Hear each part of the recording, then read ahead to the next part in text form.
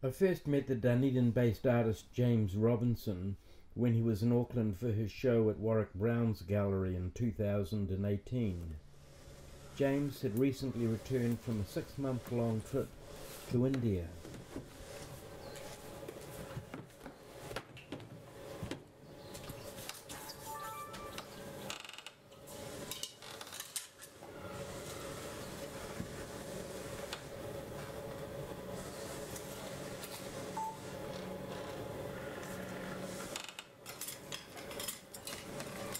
I'm just doing stuff.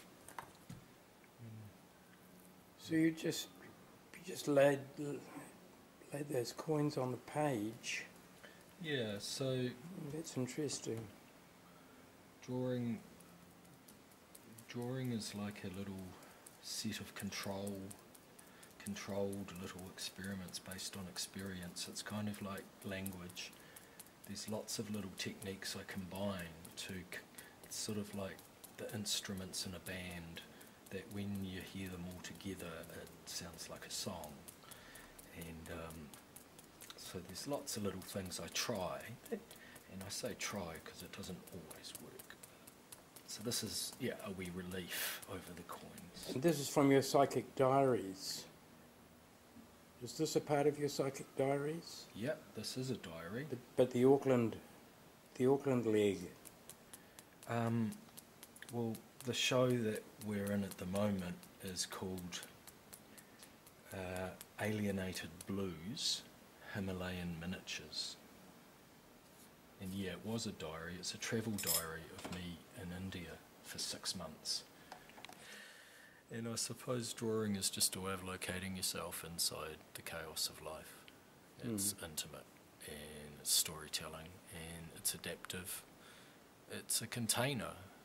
I mean, it's a container away from other people influencing you. I suppose you might say it's the beginning of an internal practice. And when you're an artist of any kind, you're aware of your awareness, and that's the same as any classical meditation process. So I suppose I'm interested in the correlation between, material production of an object and the internal process of that. Oh, what's going on?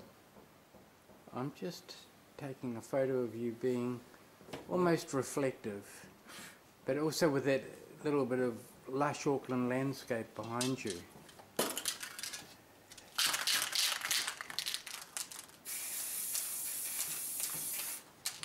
So you could say that this part of it is kind of sometimes I build a background up first. Yes. And these are little miniature studies. They're not major works. Then they can be.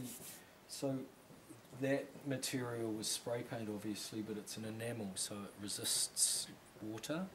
And what I like to do often is play with solvencies. James Robinson is one of that rare breed of independent artist, unaffiliated with either institutions or academia. So that's methylated spirits, and that bleeds the biropene on that. So what's happening here is It's a process. it's gorgeous the way it runs. Look at that.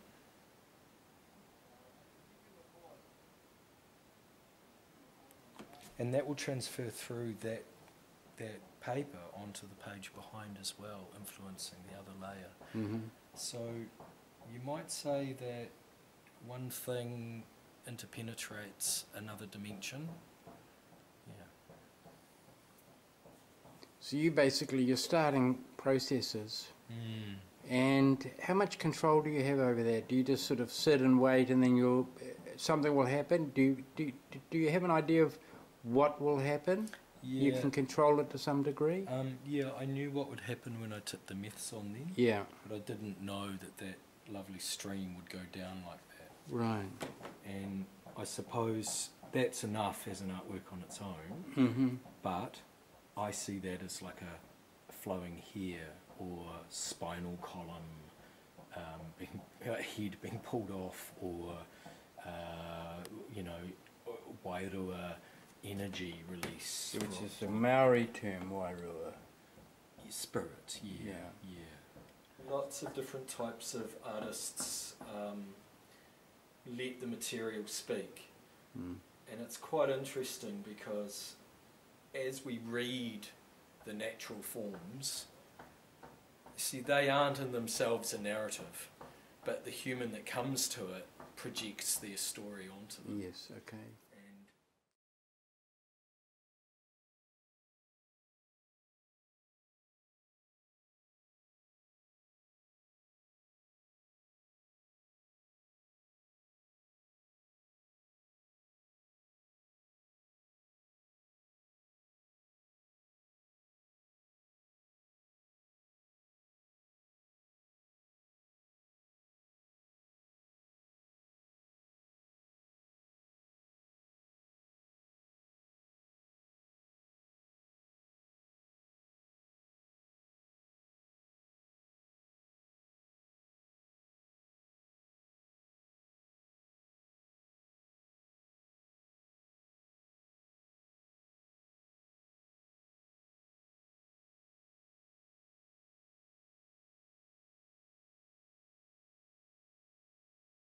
I think we come to our own sets of tools and methods of any type on our own, and that's almost as much what we make as sort of how we make it and what we make it with. And it's really interesting that everyone has their own set of rituals and languages that goes with the uniqueness of their making, and yeah, it's marvellous.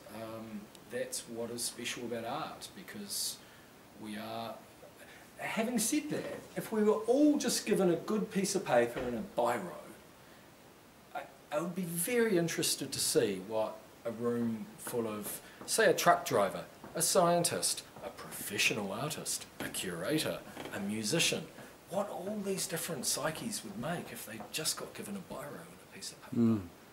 You know, because we're all in the same, we're all born with very similar pencil case full of stuff, you know, spine, embryonic fluid. So there's a lot of things, yeah, underlining it. And that's what I like about drawing specifically, because here's my host, Warwick Brown. Ah, good Lord. This is Martin. Feast your eyes on this. Yeah. I'm really pleased with this. Yeah. Yeah. Drawing certificate. Look. What do you think of that? That does look flash. Isn't that nice? $195. To So frame not it. quite as cheap as I thought, but still. That's about right. I've been familiar with James's work for quite a few years now, of course, and I was on the judging panel when he won the Wallace Art Award back a few years ago. Prestigious New Zealand Art Award. Yeah, and I regard him as a great example of a true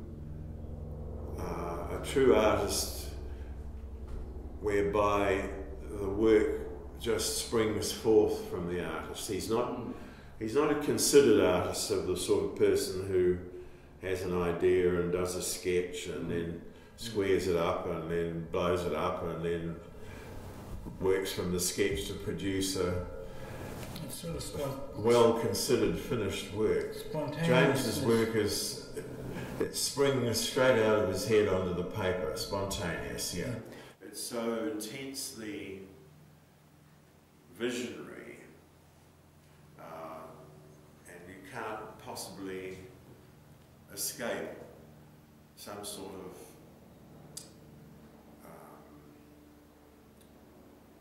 personal interaction with the artist, whether you met him or not, whether he's around or not. When you look at one of these drawings, you're immediately drawn into his personal world and confronted with what's going on in his head in a stream of consciousness manner. With James's drawings, each and every one of them, you can sit down and really read it like a book, and you can take an hour over it or longer, which is most unusual, especially for a lot of contemporary art that you see nowadays, which is throwaway stuff in my opinion. One quick glance and you've taken in all that it's got to offer, but with James's work, both his drawings and his paintings, you just can't do that. You can't do that. You have to wrestle with them, really, to try and tease out the meaning, and sometimes you come away from that with some new ideas which the work has given you, and other times you can only walk away shaking your head in a mystified manner. It's very rare to see an artist who's coming up with this totally original vision. And of course James's work is full of texts, although sometimes you have to look very hard to discern it. Yes, yes. And his text is, I think, deliberately stream of consciousness, arbitrary ranting, really. Well, these are notes, remember. Yes, But it's quite intimate because it's so small. You know, it demands intimacy. I'm about the process, so this is an internal process shared, rather than scripture, as it were. But I suppose I've been dabbling in the Bhagavad Gita and hearing about the Mahabharata epic poem for a long time, as well as other, human myths. So I'm very interested in the kind of root consciousness behind a civilization and how they are fitting into a globalised capitalist framework. So I was amongst it all. Well, I haven't been to India. I'm fairly familiar with traditional Indian art. As I say, those sort of traditional Indian forms don't come through in the work, but what does is James's own invented spiritualism. Instead of, the Indian culture obviously invented all its gods at some stage back in the past, and James has gone there and invented all his own new gods. If James had come back with a whole lot of Indian imagery inspired works saying I went to India and I saw this wonderful carving and it's inspired me, I'd probably not be interested in the work at all. But because it's so otherworldly, one might say, that's not the case. But certainly this whole show is infused with a spiritual visionary quality. So insofar as that's something that's common in India, I guess that plus the blue gives us the Indian link. Do you see a variation on his work or a transformation, a change? I mean, did you... Well, before James went away on this trip, he'd done a lot of these individual drawings. These are all ditches, where separate drawings have been joined together. So I've seen a lot of his separate drawings in the past, and there's definitely a thread through all of this work, but this seems to me to step off into a much wilder, more surreal and imaginary space than some of the earlier work, I think. But no, there's definitely consistency here with his earlier work. And you can even see drawings like this one with the little burnt pages, that in particular links to his larger pieces, which larger collage works, which utilise the effect you get by burning paper. I suppose burning is something you see a lot of in India, isn't it, James? Well, burning trash, burning bodies. Yeah, it's true. Burning cooking fires. Yeah. I like doing the singes on the edges of things. Edges really interest me, and I suppose in my painting practice, like mark making of all sorts is. So yeah, I like to see how much I can push it with paper, but these are really graphic studies in this sort of graphic novel, you know, narrative style. Oh yes, yes. Yeah, kind of more Comic book. Comic book, yeah, Yeah. that's right. Like, me and my friends used to sit around and read a lot of Judge Dredd, Love and Rockets, Watchmen. When I went to normal schools, but we moved house a lot, and I went to heaps and heaps of different kinds of primary schools, so I kind of wasn't a big reader, and I read lots and lots of comics when I was a kid, so I suppose that's sort of normal, but yeah. It just comes down to marketability. If you're exhibiting art which makes significant demands on the viewer, that they have to step up to it, as I said earlier, wrestle with it, analyse it, come to some sort of conclusion about what it's supposed to be doing, what was in the mind of the artist, which is now spilled out on paper in front of you. Some dealers would feel that puts too many demands on the viewers, and therefore it's going to be harder to sell than something which is much Pleasing. easier to take in at one quick glance.